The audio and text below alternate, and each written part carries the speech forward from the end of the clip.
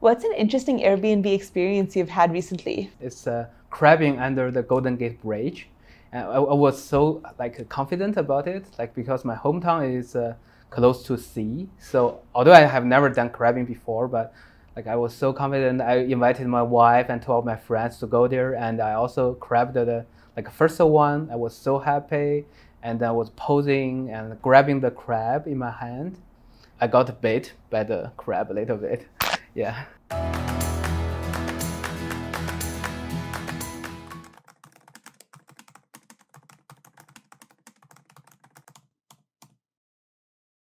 What kinds of projects do you work on at Airbnb? Yeah, I work on search ranking and recommendation systems in Airbnb, and it's not Airbnb Homes, so I'm working on Airbnb Experiences. It's a startup inside Airbnb, so we try to recommend the local tours and unique activities, for people who travel. So you not only know where to live on Airbnb, you also know what to do in Airbnb. How is it different to do data science for Airbnb Experiences versus Airbnb Homes? Yeah, for Airbnb Experiences, it's more a startup environment. So, for example, through Airbnb, one very important feature for us is the quality of our listing images. And for Airbnb Homes, we can categorize the images into different genres. For example, we have bedroom pictures, bathroom pictures. Then it is relatively easier for data scientists, machine learning engineers to evaluate such images, because then we have a data set of similar images. But for Airbnb Experiences, we have all kinds of experiences, like a cooking class, crabbing under the Golden Gate Bridge. It's all very different. And then how can you use a machine learning model to classify the image quality of a data set of a very high variety? What are some of the approaches you're taking to mitigate that? Instead of trying to find the data set, label the data set, so we rely on user behaviors to help us find the high quality images. How do you use causal inference to make recommendations on Airbnb Experiences? In Airbnb, so one very important signals we use is user clicks. So we assume if users click on something, they are interested in something. But in the real, in real applications, that's very difficult to use. It's a little difficult to use clicks, because users will click on something for different reasons. Sometimes users click on it because it's really interesting. Sometimes users just assume the top ranked items are the best results. They just trust you. And so in order to solve some problem like this, we use causal inference to help decompose clicks into different types. We try to use causal inference to help us discover the high intent clicks to help improve our recommendation methods.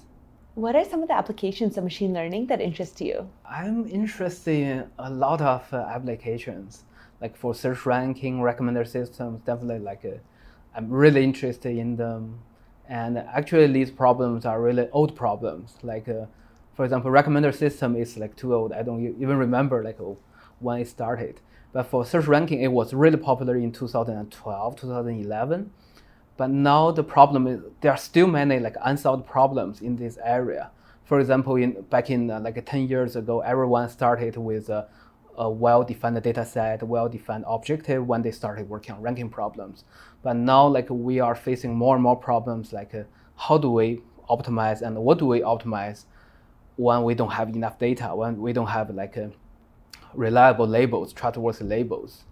Yeah, I'm really interested in these old applications. You've got some interesting patents in the space. What are some of the solutions you've built so far? And the most recent one, I think most interesting, is based on my PhD thesis. It's about fake news detection in social media. And we try to also build accurate models with noisy data and inaccurate labels. And the applications are fake news detection and rumor detection. And one interesting thing is we started working on fake news detection back in 2014. So at that time, nobody knows what's misinformation, what's rumor, why do you work on this? And after 2016, because of the presidential election, and then everyone knows, this is a big problem, fake news. Now, like everyone talks about fake news. The problem of fake news detection is we are not trying to detect something that's organic or natural, because fake news is generated by these malicious spreaders, malicious editors. So whenever whatever model you have, they can easily just edit their content to make it less detectable. So for example, if it's a text-based classification model, they just manipulate the content to make it look more similar to real news. And if it's an image-based method, they just Photoshop the picture. Now based on deep fake, they can even manipulate the video of the content. And then how do we detect the problem? So what we did is instead of the content, we focus on the propagation of fake news. And we see how a piece of message spreads in social media from one group to another group. Then our method is based on the propagation path, instead of the content itself. For my thesis work, and we try to classify fake news based on how it propagates from one community to another community. So from one community to another community transfer, we call it a one step. So can you imagine how many steps are key to us to classify a piece of news? It's 3. So the first 3 steps, so where it originates and where it goes to next and the next. That's the most informative steps for us to do the classification. And ultimately, all these popular news, their propagation paths will converge. So fake news and real news, people just it just propagates in the same way. If we have a piece of real news and fake news, the first 3 steps are very different. But after they are viral, they will be propagated to similar communities. Everyone will know it.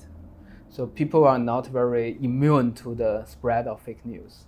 The third step is where it originates, from which community this piece of fake news started spreading. And then the second and third are the the first 2 communities that fake news propagates to. So these 3 steps, these 3 first communities that help propagate fake news, are the key features for us to classify a piece of news. So it means real news are usually initiated in very different communities on social networks. Are there any emerging trends in machine learning that you find interesting? I think it's causal inference. I think still the most popular technique now is still deep learning. And people try to build layers and layers of neural networks. But deep learning has many problems. For example, it cannot be clearly explained. And it's like a black box. You use a lot of data to build all these neurons, but you don't know what's really working inside. And I think in the future, we will need to integrate causal inference to make us understand more about why does the machine learning algorithm, deep learning algorithm, build this neuron here. I think it will be helpful for us, for example, to migrate one solution, transfer one solution to another area. Also, it will be helpful for us to ultimately extend the performance, the limits of deep learning models.